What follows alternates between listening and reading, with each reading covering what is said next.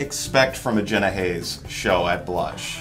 The hottest thing you've ever seen. That about sums it up right there. I buy it. Super naughty, super fun, very flirtatious, interactive with the crowd, you know. I'm not one of those girls that goes on stage and like just kind of struts around. Does the motions and then disappears until the next time. No, I love dancing and it shows, you know? Yeah, good. Do you have a background as a dancer? Is this something you trained at, worked at? Is just you just did it as you go, just naturally talented, figured it out? I danced one day as a house girl when I was 18 years old, and it was really a difficult task. Yeah.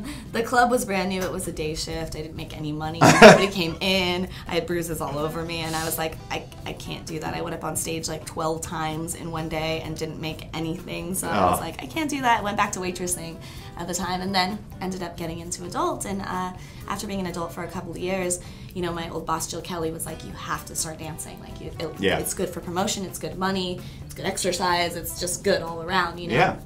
And I was like, I don't know. And then finally... Plus, get you out, travel the country, see places, meet fans, interact with fans. And I was unsure for a little while, but finally they convinced me to do it. And once I did it, I loved it. And I realized that it's a little different than house dancing. I only have to go up 1 or 2 times a night. Yeah. You know, and sign autographs in between. You're only there... Well, not only are you there for the big crowds, you draw the big crowds to come in and see you. There's no chance you're going to go up there and it's just going to be an empty house because people are going to come to see Jenna Haze. Yes, and I'm not just up there in like a bikini or something. I have like, you know, themed costumes and stuff like that. I get to pick my music and interact with fans and stuff. What kind of music do you go with? I usually do 1 rock set a night and 1 hip hop. Just the other day I released the first movie that I'm just directing. I'm not performing it. I released that through my company. It's called Meow 2. It's really awesome. It has 14 girls in it. It's just unbelievable, getting great reviews. Everyone's buying it, flying off the shelves. Knowns, unknowns, girls in the movie, girls you discovered? Both. It's got Christina Rose, Alexis Texas, girls that are known. Then it's got newbies like Isis Taylor or Jaden Cole. Oh god, there's so many girls. Like Skin Diamond, Misty Stone is probably my favorite scene in the movie.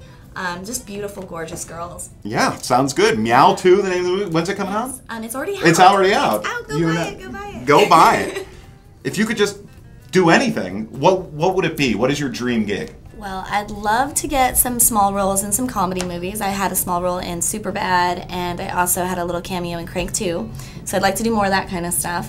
I'd also like to be in scary movies because they're my favorite. I'd love to be the girl who gets killed or plays some psycho or something like that. And I love G4 Channel. I've done stuff with them before. Okay. So I'd like to do more for them. And of course, Spike TV. I find myself watching Spike TV a lot, even though I'm a girl. And I'd like to be on that show. So excellent. On some of their shows and host something for them. I don't know.